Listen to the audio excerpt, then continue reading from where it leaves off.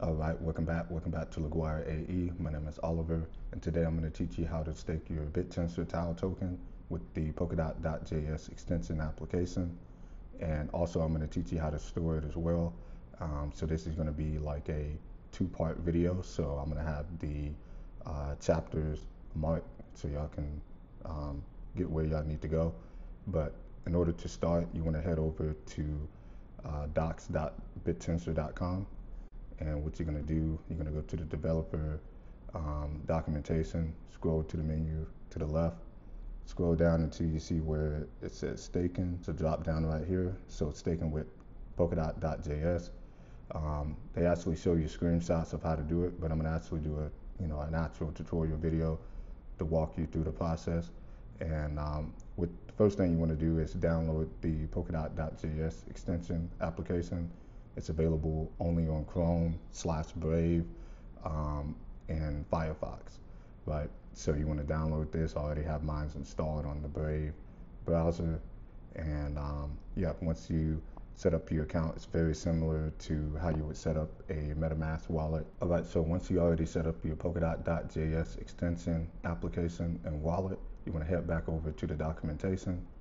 So you want to scroll down here and navigate the BitTensor Substrat portal that's on the Polkadot.js.org, and it's going to take you to this page right here. So what I'm going to do is connect my wallet, and I'm going to hit allow access. So I clicked it. So we're going to refresh it. Okay, here we go. So I connected my Polkadot wallet.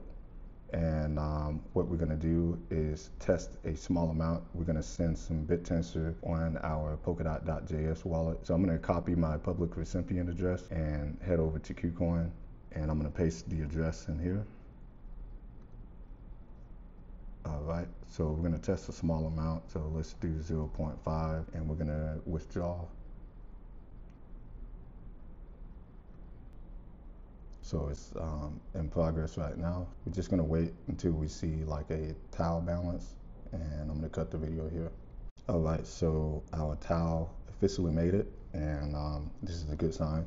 So now we can send the rest. All right, so our full amount of TAO just made it over to our Polkadot wallet, and this is gonna be the first chapter. This is how you officially store your BitTensor.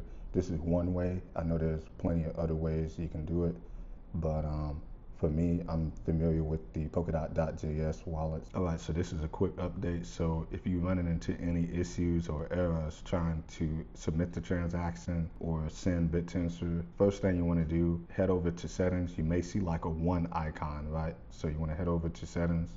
You want to head over to metadata, and up here in the extensions area, you may see like an upgradable extension. So if it's an update, right, like an upgrade to update the extension, the Polkadot.js wallet, you want to upgrade it. You come back over here to your Polkadot.js wallet, hit the three tabs, then on the networks, you should be able to see BitTensor that's added. So you may come across an error where it says error unable to decode using the supplied passphrase. So what you want to do is head over to your Polkadot.js wallet, hit the three dots, hit forget account, and then re-import your seed phrase the second time, and it should work when you're trying to submit a transaction. So this is going to be it for this tutorial, for this chapter.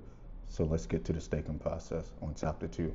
All right, so the first thing you want to do is make sure that your Polkadot.js wallet is connected to the Substrate portal. So after that, you want to head over to this tab, Developers tab, and you want to go to Extrinsics. On the Submit the Following Extrinsic, you want to go to the BitTensor module.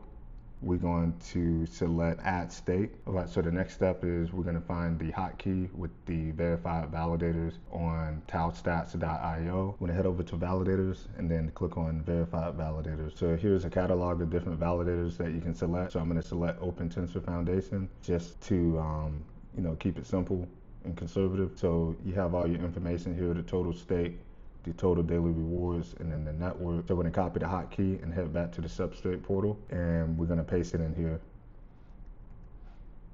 and we're going to select it. And then on the amount staked, head back to the documentation. I'm going to stake 1 just for testing. So note that 1 TAO equals 10, 9, so val. So therefore, if you wish to stake 1 TAO, then input, so 1 followed by 9 zeros. We're going to head back.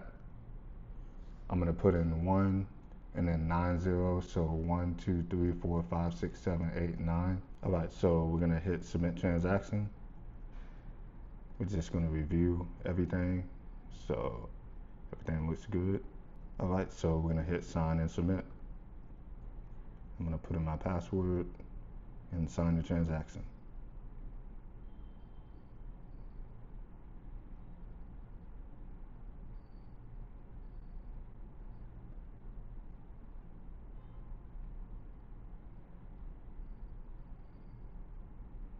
Okay, so we just cleared. All right, so let's go back to accounts. We should be staking now. So we're gonna head over here. We're gonna hit stake TAO, allow, then go to Open Tensor Foundation. We're staking now, so delegated stake 1 TAO. We are in, guys, and I mean, this is my first time doing it, so I'm pretty amped up. You know what I'm saying? Anytime you want to unstake, you just hit max on your delegated stake and then hit undelegate. Make sure y'all smash the like button. This is Oliver, and I'm signing out.